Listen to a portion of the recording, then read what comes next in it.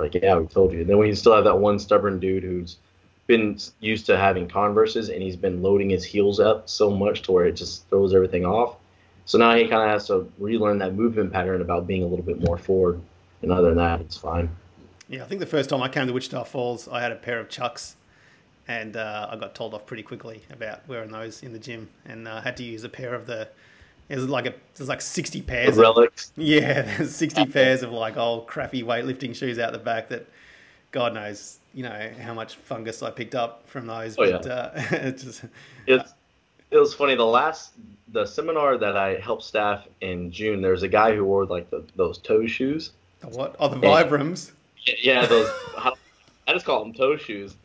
And Rip had just stated previously, like, or Rip or Nick, someone had stated that we need squat shoes on the platform. It doesn't matter if you're lifting in Converses or whatever the hell you got to grab some weightlifting shoes from the back rack.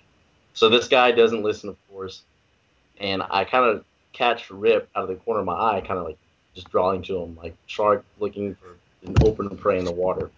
So he grabs a 5 pound from the weight tree, kind of stands next to the dude, and then slams the 5 pounds right next to the dude's foot. Like, whoops. And then he's like, "You better go change your shoes." I was like, that didn't really even serve a purpose, but I guess it scared him into wearing weightlifting shoes. I mean, a 5 pound plate on a weightlifting shoe is still going to hurt. I mean, it's Yeah, it is. probably going to hurt less, slightly less. Yeah, I don't know. I guess you can't aim for your pinky toe if it's separated. Yeah, true.